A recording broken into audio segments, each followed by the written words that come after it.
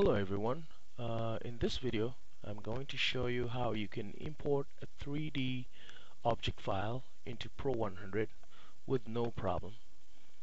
First thing I'm going to do is just go to File, then go to Import Object, and then you will navigate to wherever you saved your files. In this case I have mine here. I got a whole bunch of them here. If you just look, I'm just going to use this for an example. Just click on it. You will get this window. Make sure you know your play around with the scale, or you can resize the scale much later. Pick your units, metric or imperial. For this case I'm going to use inches. You can preview, or you can just hit OK. Now the chair is too big and it's laying on the floor, so we got to fix that. I'm going to rotate it on x-axis 90 degrees. One, it's still up, down. It's up right now.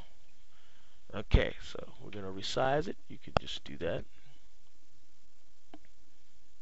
So it's actually life size. Maybe push it back a little bit. There you go. Zoom in. And right here you can save it, or you can give it colors.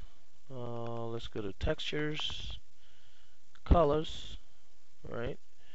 And I can do the whole thing black, or if you're crazy about colors, you can give it whatever color you want. I've never seen a chair like that, but you get the point, right? And then you just hit right click, you save to catalog. Let me give it a name called test. I'm gonna save it under objects, so now I can delete. So next time you need it, you don't need to create another one or import another one. You just go to your objects where you saved it, and I believe this is it. We called it test.